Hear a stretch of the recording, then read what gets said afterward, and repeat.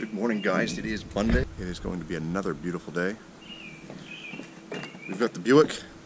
And today we're going to try and give you an update on the 2012 Kia Soul as well as the shop truck, so stay tuned.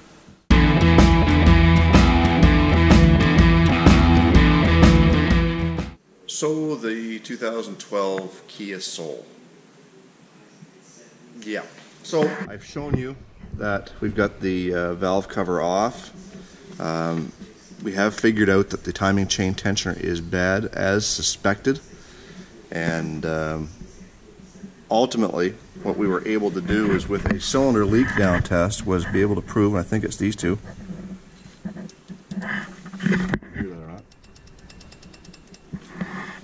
but we've got a couple of valves that are either stuck open and or bent, which basically means that because the engine was out of time and we tried to start it, it may have bent some valves. So the head has to come off, and we will determine how far we're going to go from there with this particular motor, whether we send it out for repair as far as the head goes, or we bite the bullet and put another motor in it. Now, one thing I guess that I should state is that we don't believe that this motor failed on its own. What we believe happened was the tensioner was being forced to do something it couldn't do. So I'm not sure if that all sounds right. I'm not sure how it's coming across to you guys, but again, the gist of it is the timing chain tensioner had failed trying to get it started. And when the timing chain tensioner fails, it causes some serious issues like bent valves, jump timing. So we can't pinpoint it, we can't point the finger at anybody. All we got to do is get her fixed. So that's your update on the 2012 Kia Soul, and as always, you got it, the Kia saga continues. And as far as the 2006 shop truck, the GMC Sierra 1500, there she is, naked. We did manage to get all the decals off and get the residue all cleaned up, and I'm not sure in this sunlight, you guys probably couldn't see it on camera anyway, but there is no residue and no fading left behind, so that was good. And as we take a look at the other side, again, that is one naked truck. But it should be going out tomorrow. Like I said, we're waiting for some documentation to come in from GM Canada, and that documentation is just a letter that states that this vehicle complies to the EPA and DOT standards in the US, so that it can be registered and licensed in the US. So hopefully that letter comes in either late today or tomorrow, and then we can get this truck off to the customers. That's the update on the shop truck. And last but certainly not least, the 2011 Jeep Compass.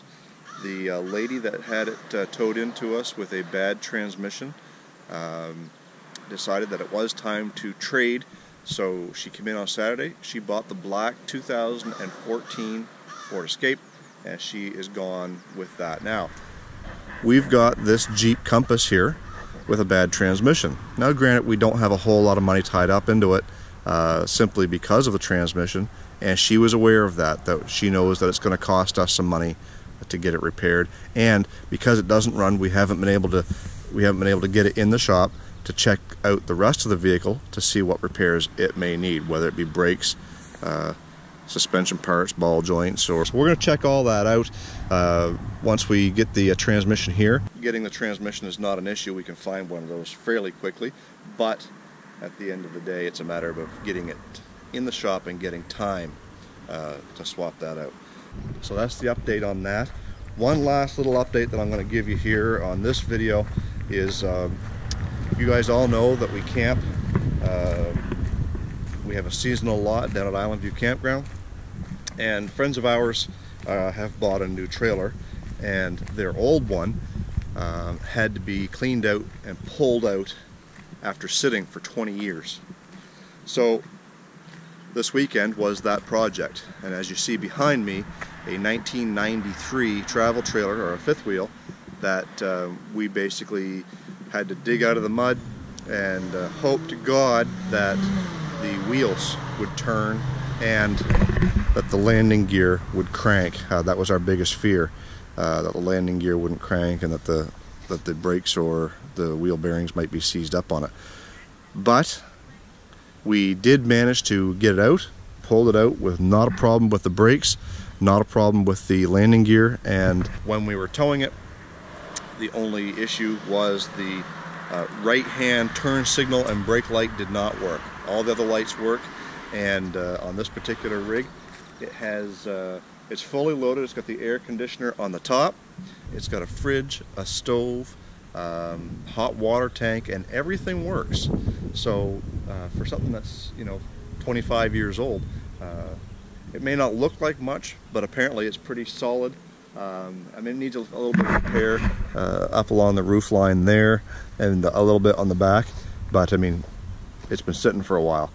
Other than that, she's in pretty good shape, and it's got to be worth a couple grand to somebody who's looking for maybe a camp trailer or something to stick on their beach lot. So that is why we have a 25-year-old fifth wheel sitting on our lot. We're gonna stick it out here and hopefully get some exposure.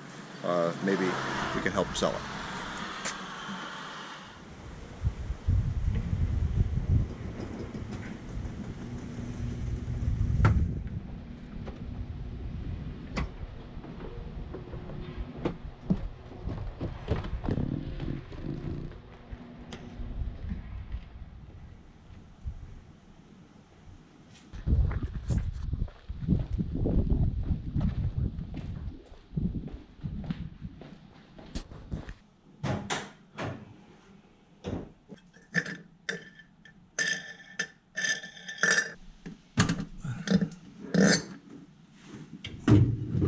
So I wanted to give you guys an update on the downshift cable. The reason why I wanted to give you an update is because last I left you, I had it hooked up underneath the car, and I didn't have what I needed at the time to make the connection up front work. As you can see, we took the existing bracket that was here, and all we did was we heated it up and got a hold of it with a big pair of channel locks and twisted it around so that we opened up the hole that was there a little bit to run this cable here through, and then we were able to make our adjustment here, because this is adjustable. This is adjustable here just by spinning this little nut, and it will move the cable in and out. We've got it adjusted down below as much as we can, and we took it for a couple of test drives, and what we found was it wasn't downshifting, and we couldn't figure out why. We had all the adjustments just right on the edge of where they're supposed to be as far as working, but I'm going to show you exactly what the problem was. So I'm going to try and get as much light in here as possible so you can see what's going on.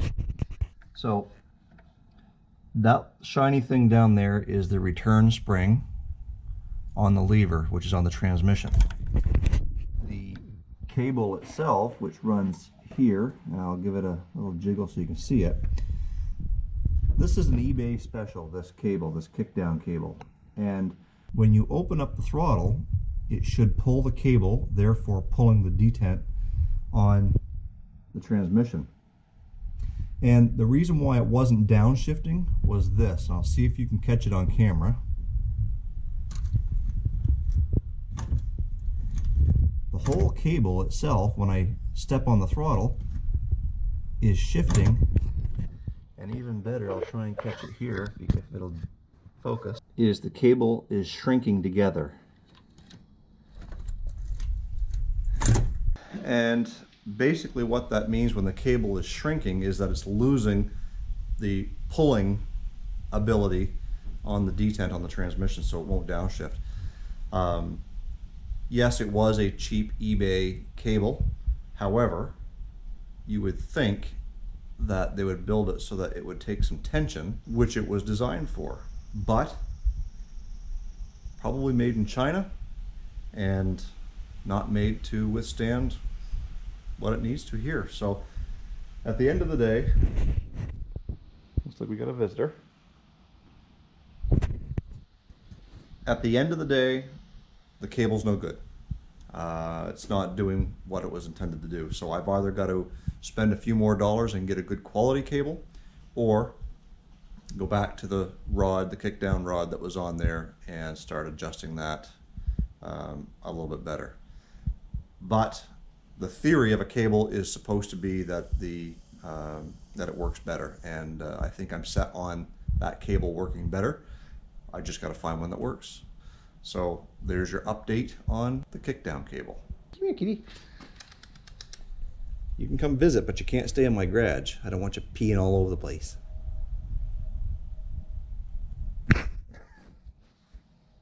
Turkey. You're a good cat, though. And last but not least, I do want to give a shout out to my biggest little fan.